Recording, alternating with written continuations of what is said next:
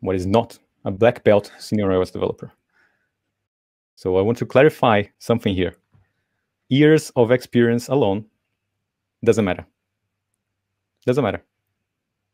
In other words, 10 years of experience is not the same as 1 year of experience repeated 10 times. Exactly. Yeah. If you repeat the same thing you did in the first year of a career for 10 years, that's not going to make you a black belt. So the number of years doesn't matter. So someone that has 10 years experience as an iOS developer doesn't mean they are a black belt. It's not about time.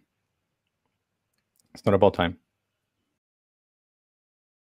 Right, let me tell you a story, a real story, to make it clear.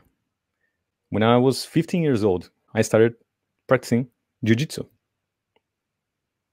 There was a guy there that has been doing it for 7 years. 7 years.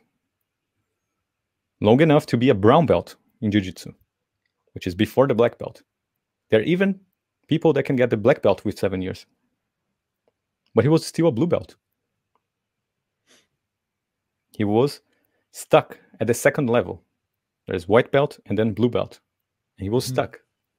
He was stuck in the blue belt still for 7 years.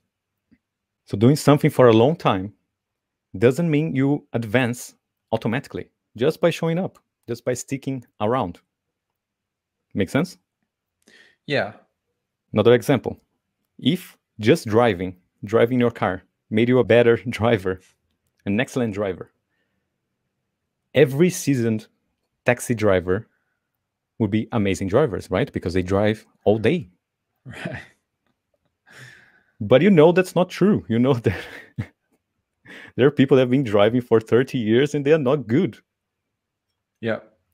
Yep. Driving every day. So if you want to improve, you need to commit